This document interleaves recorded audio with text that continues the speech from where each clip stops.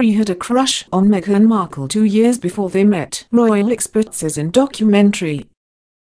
In the upcoming British documentary about Prince Harry and American girlfriend Meghan Markle When Harry Met Meghan, a royal romance, royal expert and journalist Katie Nicholl says he had a crush on her Suits character, paralegal Rachel Zinn, 2 years before they met. According to the Sunday, Kensington Palace had confirmed their relationship in late 2016, a few months after they met.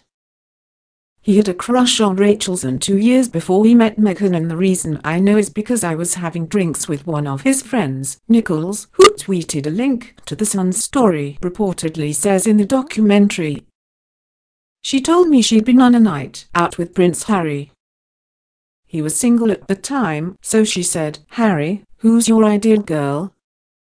And he said, "Meghan Markle from Suits." According to Nicholl, Harry, 33, orchestrated a meeting with Meghan, 36, in July 2016 through mutual friend Marcus Anderson when the actress was in London to see friend Serena Williams play at Wimbledon. He asked Marcus if he could set up, not a date, but an opportunity for them to meet, and that happened in one of the private rooms of Soho House, Nicholl said. There were about 7 or 8 of them altogether, and it was a perfect opportunity for Harry and Meghan to come together in a really informal environment and actually talk. She was funny, feisty, confident, and she wasn't swayed or knocked by the fact that he was Prince Harry. She thought he was terribly cute, Nicholl said, adding that Harry later told his circle that the actress was a cracking girl.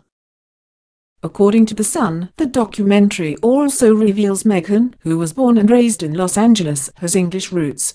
At age 1, her great-great-grandmother, Martha Sykes, and her family moved from Yorkshire to the United States.